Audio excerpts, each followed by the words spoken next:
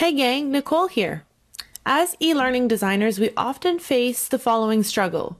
We want to use fun and colorful background images in our courses, but we don't want them to interfere with the legibility of our text. So I'm here to help you solve that problem by showing you 7 easy techniques for overlaying text on images.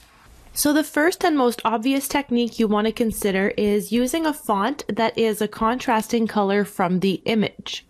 Obviously, using a dark font on top of a dark image, or vice versa, will make it more difficult for people to read the text. Notice how my font is invisible when it's black, but when I switch it to white, it really stands out and it looks bright. So remember that and use a font that contrasts well with the image. Another obvious technique that needs to be pointed out is to place your text over large empty spaces. So when you're choosing the imagery for your e-learning course, look for photos that have large chunks of solid color or empty space so that you have a great spot to drop in your text content. Now on to my third trick. So another great way to make your text pop is to adjust the transparency of your image to make it lighter and make it appear more faded. This allows the text on your slide to really stand out against the background and be easily read by your learners. If you don't want to go lighter, another option is to go darker. And one way that I like to do this is by adding a rectangle shape over top of my entire slide and moving it to the back. And then I adjust the color and transparency of my shape. So when you're using this technique, you can use a nice bright white font and it'll be really easy to read over your darker background image. Now let me move on to technique number 5, which is to use a gradient overlay. It's the same idea as my previous tip, so I start by adding a rectangle shape, which I move to the back.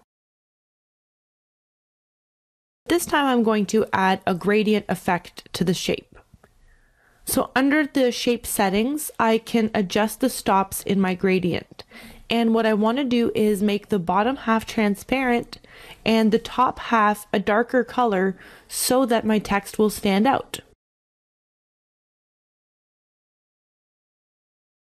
So now you can see how using this technique makes a part of the image darker, which is where I place my text, but allows the rest of the image to remain visible. See the difference with the before and after? Tip number 6 is another trick that I like to use all the time, which is to place a shape behind the text. And something else that I like to do is adjust the transparency on the shape to allow a bit of the image to show through to help you get the essence of the image. And finally, my last technique for overlaying text on an image is to add a drop shadow or a stroke to your text. It's really a simple move that can help make your text stand out against a busy background. And so these are just a few of the tips that you can use next time you're designing your e-learning course to make sure that your text stands out against your background images. Thanks for watching!